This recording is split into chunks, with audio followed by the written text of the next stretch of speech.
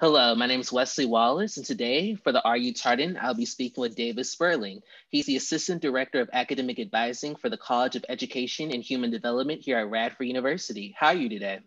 Pretty good. How are you doing, Wes? I'm doing great. And one of the things that I wanted to ask you before we begin is now that we're already 3 weeks into the spring 2021 semester, how is your spring semester going so far? And what are some things that you've enjoyed so far early on within the semester? Things are going well. I'm definitely, enjoying having students back on campus. I'm hopeful we're kind of transitioning back towards things getting more normal. Kind of having more activities on campus and things like that. But things are going well. We had the first week of ad drop and everything. We haven't really gotten to registration yet. So we're just kind of, early on in the semester. So keeping an eye on students, helping them with any, coursework. Any resources or things like that on campus they may need, like the Harvey Knowledge Center and things like that. And one of the things that I was excited about for this interview is just the fact of understanding what an academic advisor does and how they assist college students throughout their educational journey. For my first question, I wanted to ask you, Higher Ed Jobs, which is the leading online website for jobs and career information in academia, published an article on July 15, 2013, titled Top Traits of an Academic Advisor. Joshua Smith, Loyola University's Dean for the School of Education, discussed the top qualities that will help academic advisors to be successful in their roles by saying, an academic advisor does more than tell a student where the bookstore is or which class to enroll. An advisor is responsible for supporting students and partnering with them so that they can make informed decisions and create the right goals in order to excel. So I want to ask you, as the Assistant Director of Advising for the College of Education and Human Development, how do you find the time in your weekly schedule to support students so that they can make informed decisions and create the right goals when you advise a caseload of 150 students? You teach various first year experience courses, and you also assist with Quest orientation programs. So how do you find the time to basically assist RU students for academic advising? Yeah, so first and foremost, I would say, definitely time management. Definitely just needing to stay on task. If I'm working on something in particular, if I'm working on like graduation letters or whatever I might be helping with at the time, just making sure I'm staying on task and being efficient with whatever I may be doing, making sure I'm staying on top of the deadlines, things like that. Obviously reminding students of certain deadlines, like withdrawal deadlines, end of ad drop week, and things like that. And I definitely think case management, which is something we emphasize in the College of Education and Human Development, is a great way to kind of balance all of those different things while also making sure students are getting the individualized attention they need. Yeah. Every student is different and kind of requires varying levels of support and assistance. And it's kind of important to decipher exactly what a student's needs might be, and making sure I'm fulfilling these needs and assisting them in any way they may need. We have students that come into advising appointments, already classes picked out, they're fine, they don't need any help. And then, there's students that come in and, may need a little more support and guidance and things like that. So I definitely think it's important. Case management helps with kind of individualizing that attention and making sure each student's advising experience is tailored to them and making sure it's meeting their specific needs. And it kind of, like I said, the case management allows me to making sure each student's needs are met, whether they're academic, social, or personal matters. Because certainly, if I'm not able to help them with whatever their need may be, I can definitely point them in the right direction on campus and making sure they're getting that need fulfilled. Absolutely. Yeah, and I think to kind of go off of that, there's two parts of the question I kind of would like to build upon. So, like one, obviously, Quest is done primarily over the summer. So I definitely think that's very much easy to support our incoming students and our, soon-to-be freshman students and first-year students and first semester transfer students and things like that. That's able to be easier supported over the summer, obviously, because a majority of students don't take summer courses. So, advising isn't as intense over the summer. We're kind of answering questions through emails and things like that. We may have students come in here and there, but a lot of our focus over summer is on Quest and is on those incoming students. Absolutely. And I liked how you talked about how it's tailored to each individual student because each student is different based on their specific needs because each person is different. Exactly. And I think something else that kind of helps with, kind of balancing those things and also supports case management is I think there's a lot of overlap between those first year experience courses that I do teach and the case management. The majority of the students in my University 100 and in my University 150 classes are also my advisees. So I'm kind of able to support them and, understand further what their needs are in the classroom, which makes, advising appointments and things like that, go even smoother because I already kind of know their needs and I'm able to appropriately address them and, help them with whatever they may need. Absolutely. And for my next question, I wanted to ask you, this is in regards to the impact COVID-19 has had, particularly on the U.S. higher education system. Yeah. In September of 2020, Roy Matthew, Deloitte Consulting's national practice leader in higher education, spoke with Yahoo Finance about the impact COVID-19 has had on the United States education system by saying, the financial impact is real. A lot of universities, publics, privates, whether you're large, medium, or small, you're taking a financial hit. It's not on the enrollment side, it's on the auxiliaries. Matthew continued by saying, the quality of education has also changed. While we could all sit here and say, great, we figured out how online learning works, faculty and students are interacting, the experience is still not that great, or not that great how it used to be before. So I wanted to ask you, while working in the College of Education and Human Development, what challenges or obstacles did COVID-19 give you during the fall 2020 semester? And how does the Center for Academic Advising and Student Support plan to overcome these challenges during the current spring semester? Well, thankfully, due to everything kind of switching on virtual last year, I actually do feel like we were able to very much prepare for the fall 2020 semester and kind of go into it with a game plan. Kind of understanding what the COVID restrictions and things like that would be on campus. The majority of challenges and challenges we faced were mainly created by COVID-19 protocols and things like that. Since the state and the university obviously have specific COVID protocols in place, with social distancing, masking requirements and things like that. And we're having to socially distance in classrooms and offices. I feel like we were kind of able to overcome that by offering a variety of different appointment types and things like that through our advising appointments or, whenever students are coming in. Essentially, our offices were deemed too small due to social distancing and things like that. So we actually were unable to have students in our offices. Yeah. So obviously that in itself created a challenge because a majority of our advising appointments used to be done, me standing at my desk right here and having a student and, helping them and kind of helping them with whatever they need, face to face like that. But we understand every student still has those unique needs and, every student may not benefit the most from like a Zoom appointment or things like that. So we were still careful to offer Zoom, phone, and in-person appointments. We offered all three, depending on what the student wanted to do or what they were able to do if they were having a quarantine or something like that. And, if a student did come in for an in-person appointment, we just went to a conference room, made sure socially distant, and made sure, everyone was following masking requirements and things like that. So I feel like we were able to kind of overcome a lot of those challenges that COVID protocols created just by, planning and kind of being very strategic with what we were doing. And then obviously another important point I wanted to hit, we were able to overcome a lot of the challenges of creating classrooms thanks to the amazing support from the IT center on campus and Radford University as a whole. Yeah. Kind of making every classroom student compatible. Because I think, a lot of students were having the quarantine, some students were missing a week, maybe 2 weeks, whether they tested positive or not, or whether they were just having to, or whether they were just exposed to COVID. But that made it really easy because, students weren't missing a beat in class. They were able to Zoom in class and, kind of get the same experience they would if they were in terms of the lecture and presentation and everything. So I think that, helped a lot with overcoming some of those challenges. I think another important part was, having really, we always have good communication with faculty and other offices, but it became even more important during COVID. And I'm thinking specifically on, how we would handle a lot of our office functions, like, course withdrawals, change in majors and things like that. Obviously it used to be a student, or prior to COVID, a student would, they would come in and meet with us. They would fill out, withdrawal form, change in major form, whatever they were getting assistance with. And then they would typically take the form and walk it to the appropriate office where it needed to be turned in. But obviously with COVID, we were not unable to do, a lot of paper documents and things like that. So we streamlined a lot of our operations by kind of through email, emailing those specific offices, or if we needed, assistance from a faculty or whatever it may be. So I definitely think just, emphasizing important communication with faculty and other offices.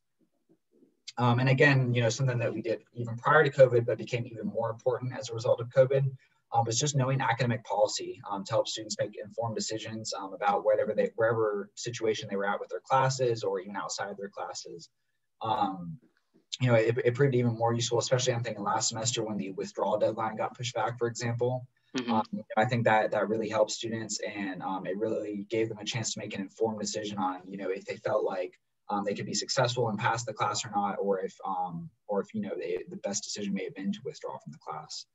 So overall, COVID-19 definitely did bring about some challenges, especially with the protocols and things like that. But I feel like we were kind of able to easily adapt to a lot of those challenges with appropriate communication and good and strategic planning going into the semester. And I also wanted to ask you, on June 12th, just last summer, 2020, Radford University's Board of Visitors passed a resolution that would authorize President Hempfield to undertake reduction strategies that respond to the fiscal impact that was created by the COVID-19 outbreak. Additionally, the resolution declared that the established guidelines outlined in the Teaching and Research Faculty Handbook as inapplicable. The decision effectively removed faculty members' ability to file appeals and grievances. It also entered protections for tenured professors by allowing a reduction of the workforce under fiscal exigency and due to program restructuring or discontinuance. According to the U.S. Bureau of Labor and Statistics, academic advisors earned an average salary of $61,000 a year in May of 2019. This included advisors of all levels, where the lowest earners made less than $34,380, and the top paid advisors received over $96,090. After working at Radford University for 2 years as an assistant director of academic advising, what will you do to increase or maintain your job security during the pandemic? And do you consider yourself as an asset to the College of Education, and why? So kind of tackling your question kind of piece by piece here. So first, like here at Radford University and, at any college or university, advising is really a critical piece to student success. As professional advisors, I truly feel, and I feel like the university feels that we play an essential role in students' transition from high school to being successful here at Radford. Most first-year students here at Radford stay with a professional advisor for their first year to 2 years or so, depending on the college, depending on the program, and things like that, before being transitioned to a faculty advisor. And this is done to ensure that students are able to, adequately navigate Radford's navigate their courses, as well as Radford's resources and things like that, before they enter their upper level coursework of their major. I certainly consider myself an asset to the College of Education and Human Development. I think I bring a lot to the table in kind of a few different ways. First and foremost, I believe that, as a recent graduate, having graduated from Radford myself in 2017, I feel like that I have a relevant perspective on, what the Radford University student experience entails, as well as challenges, successes, and things like that that a Radford student may experience. So with this in mind, this only enhances my ability to advise Radford University students, because I kind of understand, what the Radford University student is, but Right. also allows me to provide insight into, different committees and, planning strategic committees and things like that I'm on when discussing academic policy or, implementing programs or different things like that. I feel like I'm very much able to advocate for what the Radford University student needs, wants, and things like that. And while working in the College of Education and Human Development, how would you describe the collaboration process among your peers and other staff members who work within the college? What's that creative environment like, and how do you guys bounce ideas off of each other and work together as a team? I really think, and I really think here at the College of Education and Human Development, we have kind of the model advising center as well as the model college on campus. I love the relationship we have with our faculty as well as the other advisors here on campus. Obviously, with COVID and things like that, it's created a little more challenges and things like that. But it's especially for some of our programs that feed into like graduate programs, like I'm thinking of like allied health sciences and things like that. If we have a student interested in, like physical therapy or occupational therapy, it's really as simple as, walking that student down the hallway and introducing them to a faculty member who, has experience in that field, has been in that field, kind of knows the ins and outs, that helps them with giving them a rundown to make sure it's something that that student does want to do, and that faculty member is able to kind of help that student kind of understand, how their undergraduate experience will translate into that graduate program. Mm-hmm. I really think we do a great job at our college of collaborating and working together and, kind of making sure we're there for each other and supporting each other to ultimately benefit the Radford students. Because I feel like the Radford student experience, is ultimately ensuring students go from being a successful student here to graduating is really the ultimate goal of our college and, Radford University as a whole. But I really feel like we have that very focused here at our college. And kind of going back to what you were saying about, or what you were asking about me being an asset to the college. I also feel like, I have a good balance of kind of having a few years of experience, having started here in 2018, coupled with, I like to perceive as my youthfulness, kind of provides a experienced perspective, but also kind of has some new ideas in my job. So I feel like I'm also always pushing myself to better and ways to improve myself professionally. For example, I attended a NACADA conference last year before COVID hit.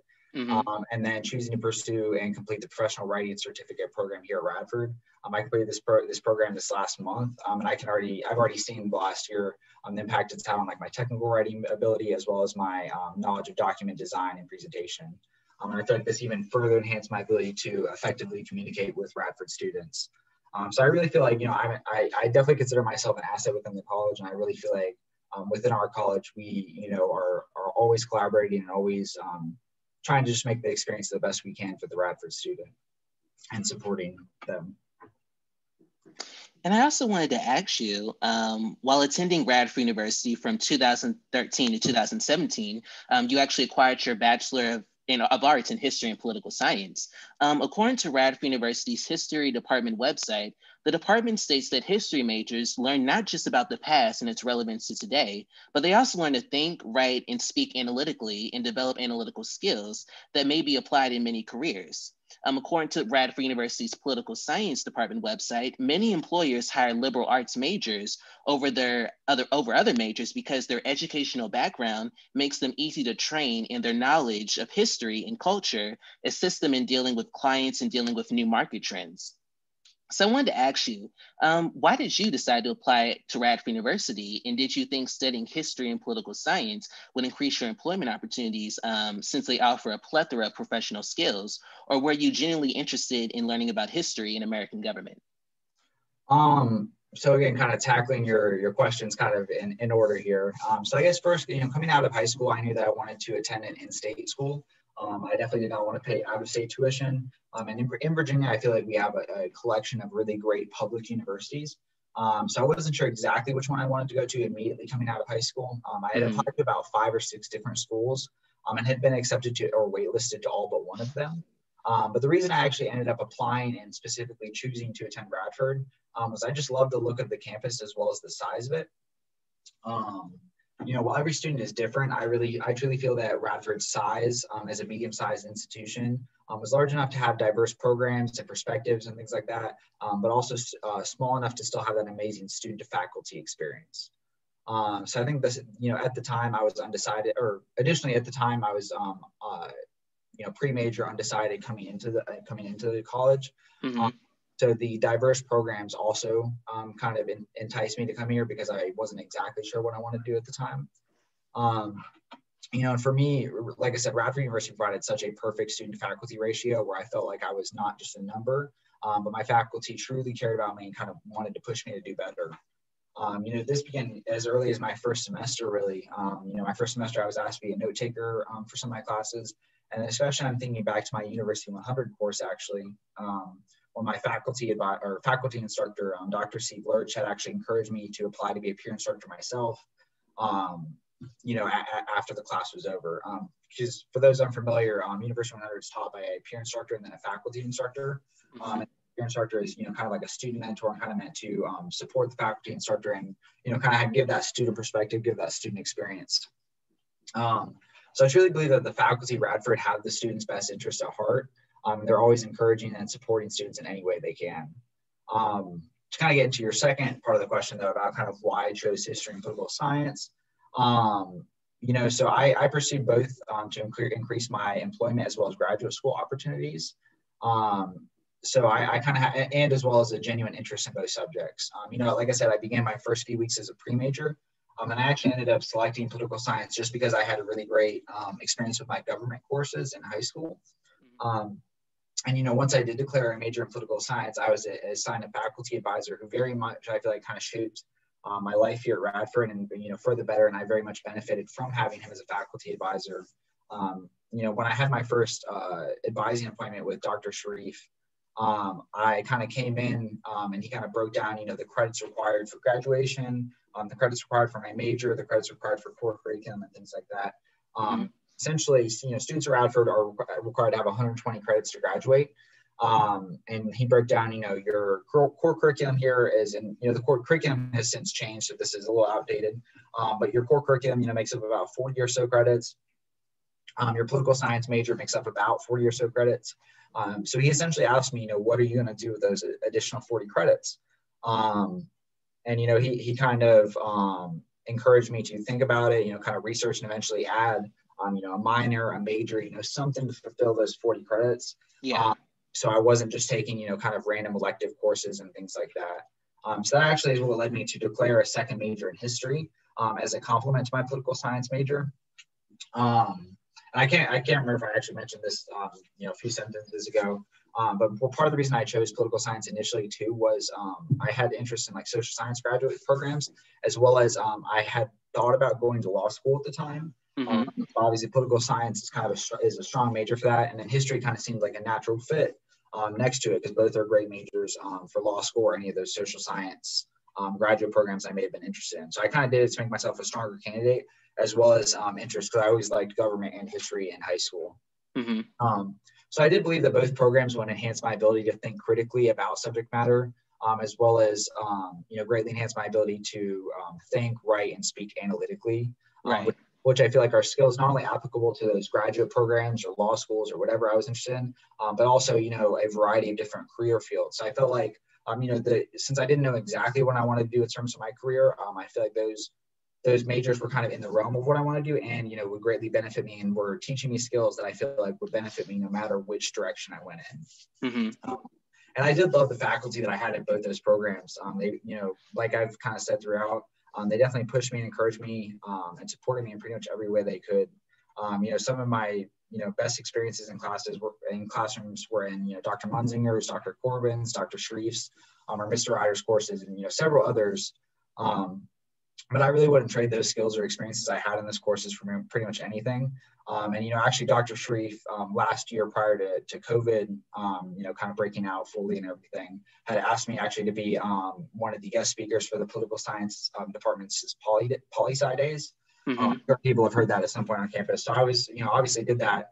And I was very thankful to be able to do that because that was kind of one of the flagship experiences I, was talking about previously that kind of, really much made my undergraduate experience. And so I was very thankful to be able to do that to kind of give back to the current students. And looking back, which one, now that you work in higher education, do you think you would ever, now that you're in higher education, do you think you probably would have still enjoyed law school if you hadn't gone that path? Or do you think this is kind of like your calling? Yeah, it kind of has to do with kind of the leadership experiences I had as an undergraduate student. But yeah, no, I don't think I would be unhappy, at law school necessarily. But I definitely think higher education is my passion and kind of my calling. I didn't even know prior to coming to Radford that higher education was even like a career field or a career trajectory you could go on. So no, I'm very thankful for the experiences I had at Radford because, like I said, I didn't know exactly what I wanted to do.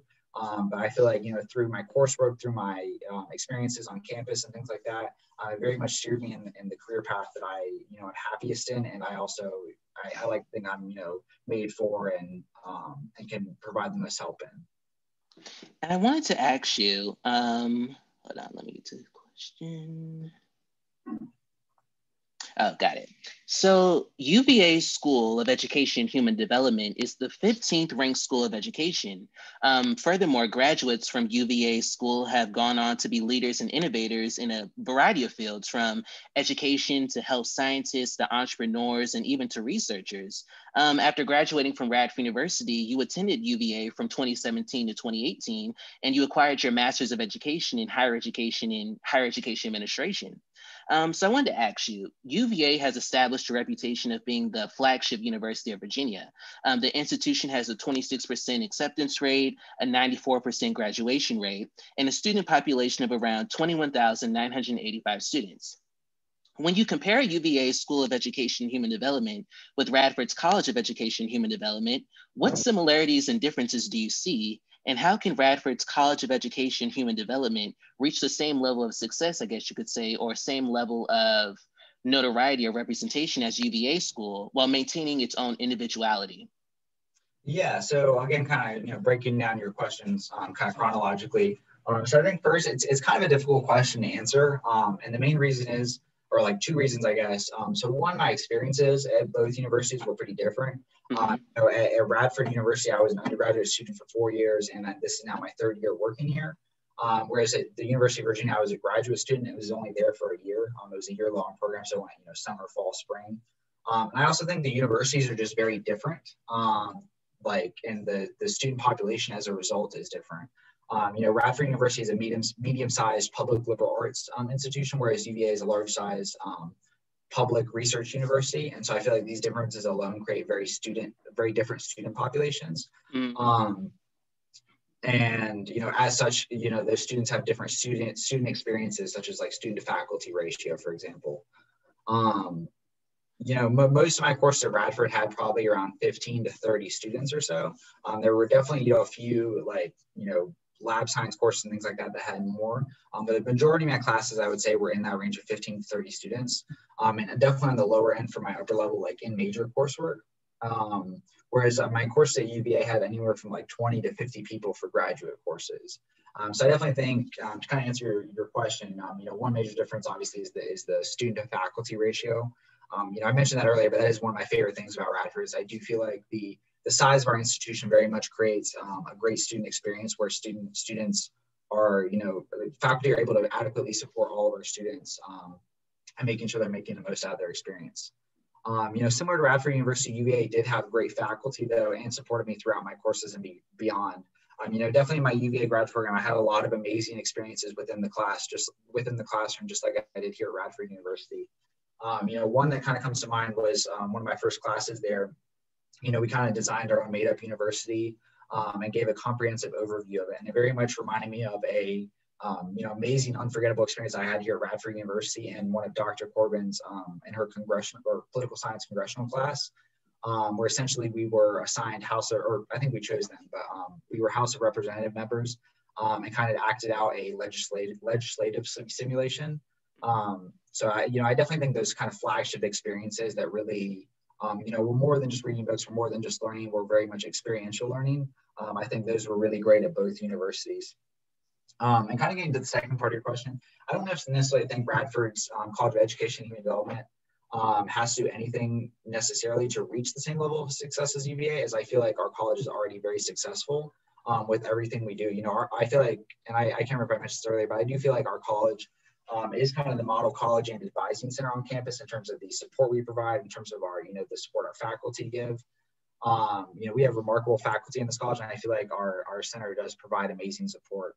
The dean of our college, Dr. Wes Wallace, always has the best students' best interests at heart and will always advocate for them. As a former educator herself, she very much understands the importance of experiential learning, right? Which I do feel like is kind of one of the flagships of our college.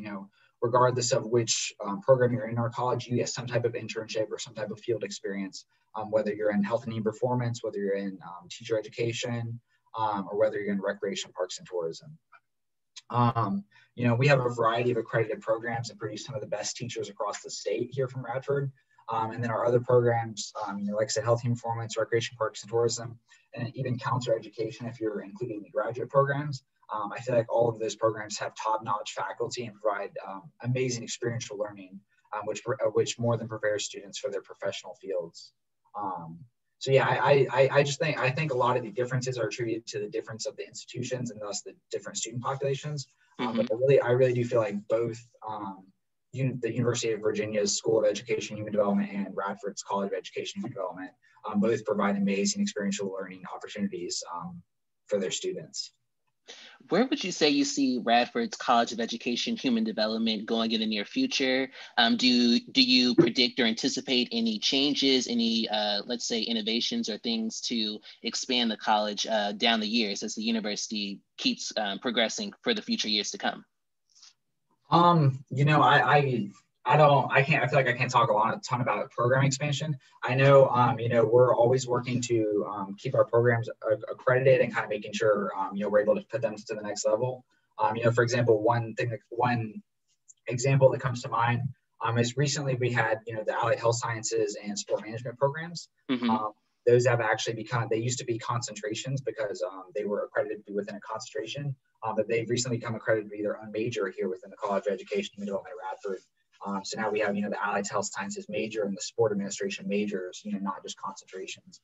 So I do feel like we're always, pushing ourselves to making sure, we're on top of our programs and they're, kind of in tune with what national standards are and things like that. Right. I truly feel like our faculty are always, just pushing their classes and programs to be the best they can be. And in addition to helping students on your day-to-day job, how would you say you stay creatively fulfilled within your career? And what are some things that you hope to accomplish outside of academic advising? So to be creatively fulfilled, so like I said, I'm always trying to develop myself professionally, whether that's attending conferences, whether that is, taking additional classes that I feel like will benefit me. I have thought about possibly pursuing a PhD in the future. So, if that ever comes about, I would love to do something like that. And I'm sorry, what was the second part of the question again? Kind of where do you see, or what do you hope to accomplish in the future? Well, definitely in the future, I would love to serve in some type of supervisory role. My passion is within higher education. And I do feel like, as an academic advisor, this has kind of highlighted a lot of my different favorite focal areas within higher education. Mm-hmm. I got my start as an undergraduate working in orientation and first year experience, obviously, being a quest assistant, being a peer instructor and things like that. So yeah, I really hope to eventually serve in a supervisory role, within orientation, within first year experience, or even academic advising. That would definitely be a goal of mine in the future. But yeah, outside of that, just keep progressing, keep being the best at the current time, being the best academic advisor I can be, and just making sure I'm fulfilling my job to the best of my ability. And I also wanted to ask you, what would you say are the three components of academic advising? According to Radford's 2019 to 2020 Advising Handbook, advising is an intentional process that facilitates understanding of the meaning and purpose of higher education and fosters intellectual and personal development toward academic success and lifelong learning. What would you say are the three components of academic advising, and how would you say they're different, and how do they cohesively work together? And actually, thinking about it, I can't remember if I actually spelled out the acronym earlier. But when I said I attended the NACADA conference, so that's the National Association, National Association. Sorry, one second.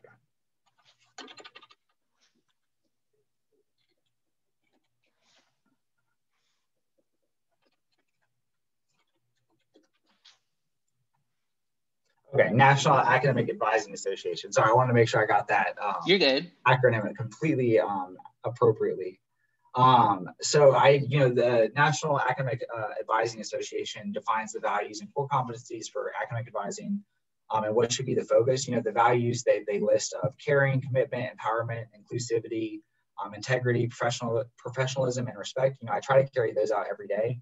But kind of getting to the three components that you were talking about. Those core competencies are broken down into three major components, that being conceptual, informational, and relational. And these are kind of the different aspects that an academic advisor should carry out each day within their role of academic advising. Mm-hmm. So first, conceptual refers to concepts advisors must understand. So that's kind of, what the role of advising is, advising strategies like flipped advising and things like that. Second is informational, which refers to knowledge that advisors must master. So that's like institutional knowledge. So, kind of knowing the courses and courses in and out, academic policies, institutional history and things like that. And then finally, relational refers to skills advisors must demonstrate, such as inclusivity and promoting student understanding. So I think all of these components are slightly different, but they do kind of work together, cohesively together, and an academic advisor should use them in their role every day. My favorite component is probably the relational one. And that's probably because every advisor can always continue to improve every day in that area, no matter how much institutional knowledge or knowledge of student development theories and things like that they may have to read. I do feel like, the relational component, like I said, is something every advisor can continue to work on no matter what. And I also wanted to ask you, in your LinkedIn biography, you were quoted saying, "My career field and my love for my alma mater led me to my current position in academic advising at Radford University.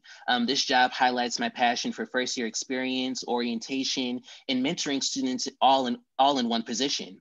I hope one day to serve in a more supervisory, like you mentioned, role within higher education orientation or first-year experience.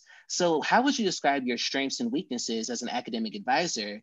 And throughout your career, you've served as a student intern for Mine Safety and Health Administration, a Quest assistant, peer instructor, graduate assistant, and a plethora of other positions. So would you say you're making strategic choices in the trajectory of your career, or would you say you're being more spontaneous in your decision-making process? So answering your questions kind of chronologically there. So I do believe that my strengths as an academic advisor are highlighted by my ability to, kind of relate to students and support them in a very respectful way. I feel like no matter what type of student I'm working with, I'm always striving to be inclusive and be respectful. I think that students very much value my insight as a former Radford University student, which kind of helps me with getting in with them, so to speak, to kind of, getting to know them and having them build that trust with me. Which does feel like which I feel like does help, when I'm guiding them, with appropriate courses, with utilizing campus resources, whether that be the Writing Center, the Harvey Knowledge Center. I feel like building that trust and respect with students is very important. Like they're, if you're respectful of students and they respect you, they're more likely to listen to you and kind of take your advice and things like that. Right. And, I like to believe that I don't necessarily have a detrimental weakness as an academic advisor. But I guess if I had like one weakness in particular that I had, sometimes struggle with or have trouble with, it would be, if a student asks a question, sometimes I maybe go a little in depth or kind of ramble a little bit, I guess. So I could definitely just reel that in a little bit. But in that, I like to think I don't have too many detrimental weaknesses. And to answer the second half of your question, so I do feel like my career path has been very much a progression. Especially like as of late, but especially my career starting out, my student internship with the Mine Safety and Health Administration was one of the very first jobs I had, and it was kind of just taught me a lot of professional skills within an office, and kind of what's professional and things like that. And I'd already previously spoken about how I I can't remember if I mentioned this, but but Dr. Lurch, I was encouraged to apply to be a peer instructor. And I did so because the position interests me, and I did apply and eventually get the job. And I feel like that job very much opened the doorway for higher education and opened my eyes to the career field. And it, kind of got me going with everything within my career path now. All of the, being a peer instructor led me to apply to be a lead peer instructor, which I, applied for and was accepted to be. And then I actually, as a lead peer instructor, I had never actually applied to be a Quest assistant. But they actually had a Quest assistant who had backed out, very last minute, I think like a few days before training was supposed to start. And so I was reached out to, hey, we need someone very last minute to be a Quest assistant this summer. We think you'd be great for the job from the Office of New Student Programs. And, I was obviously very excited to accept it. It was something I had wanted to do, and kind of, the application date kind of got away from me and things like that. So, it was very much one of those things where, being a peer instructor very much led me through all of these different student leadership positions that I had on campus. Right. Led me to the career where I'm at now. And, all those experiences within the Office of New Student Programs, now it's called the Office of New Student Family Programs. I feel like that led me to apply to a variety of higher education graduate programs, especially with the guidance of the, current and former professionals within that office. They definitely had a good hand in mentoring me and kind of, guiding me in my application process to those different institutions. And, when I applied and was eventually accepted to UVA, that presented me with the opportunity to be the graduate assistant at Piedmont Virginia Community College. As everyone in my program had a graduate assistantship either at UVA or at PVCC, which was the local community college in Charlottesville.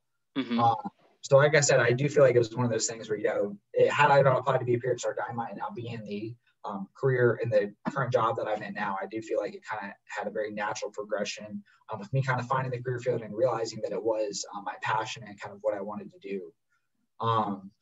Once I graduated from UVA, my job search and application process led me to applying and eventually accepting the current position I'm in now, obviously, as the assistant director of advising for the College of Education and Human Development.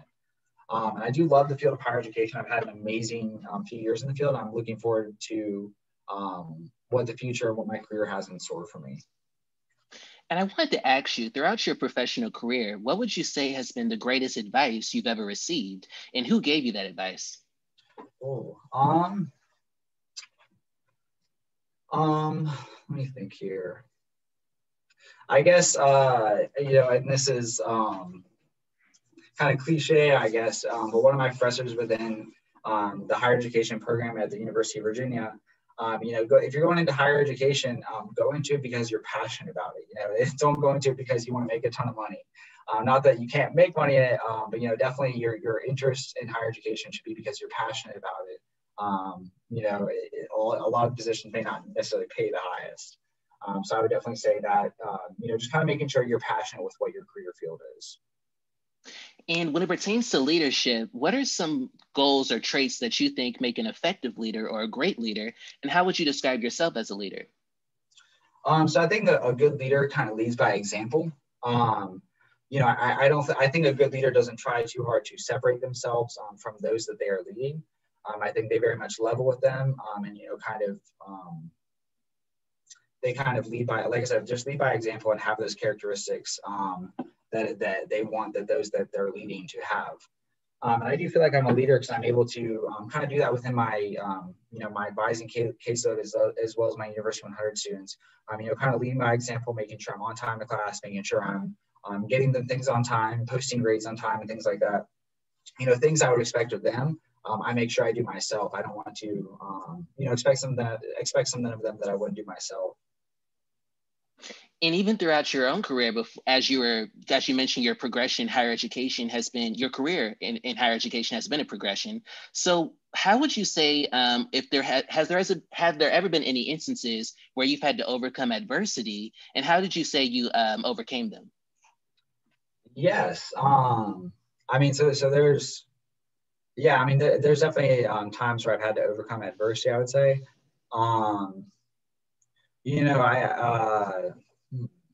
Let me think here for a second. One example would be, just kind of, I'm sorry, can you read the question one more time? Mm-hmm. Yeah, so I wanted to know, throughout your career, has there ever been any instances where you've had to overcome adversity, and how did you overcome it? Yeah, I just feel like kind of, whenever I've been put in a situation where I'm like uncomfortable or don't necessarily, wouldn't necessarily like to be as prepared as I am. I feel like I'm very quick at thinking on my feet, and just being very strategic and things like that. I can't think of one specific instance, but throughout my graduate program at the University of Virginia, sometimes in University 100 classes, when guest speakers, things like that show up late, I'm thinking of, like in front of a class or things like that, kind of having to think on my feet and being able to come up with, not necessarily lessons, but kind of icebreakers, whatever, maybe very quickly, and just being able to think very strategically. I'm thinking, specifically at the University of Virginia in one of my classes, we essentially were kind of supposed to do a workshop for everyone in our program. Our group of like 5 people was doing this workshop, and what we did was we had a professional at each table that was kind of giving advice to groups, and they were kind of rotating things like that. We had 2 professionals that ended up not showing up, so we had to think very quickly and kind of condense the groups and things like that. And I'm also thinking sometimes at University 100 and things like that, when we have guest speakers, things come up, sometimes people run a little late, so just kind of being able to interact with students effectively, on my feet, and not necessarily always having to be as prepared as possible. Obviously I like to be prepared for lessons, things like that. But just having, being able to interact with students, kind of on the fly, being able to conversate with them and things like that. And for first year freshman students who are just now coming to Radford University, what can you tell them about the College of Education, Human Development if they're interested in majoring in one of the courses at the college? And what are some upcoming events or let's say sessions that people can do with the college, or what's coming up with the College of Education, Human Development? Well, I mean, I definitely think, obviously with COVID and everything, a lot of our events and things like that are online. If any student is interested in a major or program or anything like that in the University of Virginia, we have info sessions for graduate programs, things like that. But I would say, one of the easiest ways is if you're interested in a specific major, pretty much every program in our college has an intro course for their major, as do most majors, obviously. But I really feel like our intro courses give a students an in-depth look at what that program is. Something in like, intro to physical and education teaching, so EC 210, intro to sport management, EC 212. I feel like a lot of those, if a student's interested in a program, taking that intro class is one of the best ways you can kind of give some insight into if that program might be a good fit for you or not. Yeah, I mean, that's how we get a lot of our students that end up, coming to college not necessarily knowing, recreation, parks, and tourism is even a major you can do or things like that. A lot of students will, sign up for that intro course and they just fall in love with the program, fall in love with their college, and very much just are, love the faculty and the support that our faculty are able to give them. And for students, especially seniors who'll be graduating later this semester, what advice would you give them on seeking employment opportunities when it pertains to writing effective cover letters, writing great resumes, and pitching job interviews with potential employers? Well, I would definitely say, as the advisor in me would say, use the resources we have here on campus. I think the Center for Career and Talent Development does an amazing job at helping students prepare for professional opportunities like that. They will have like mock interviews and things like that. They'll go over your resume with you. I just feel like using those resources we have on campus to prepare you for the professional world. And if you're talking about seniors specifically within our college, like I said, every program in our college has some type of experiential learning course.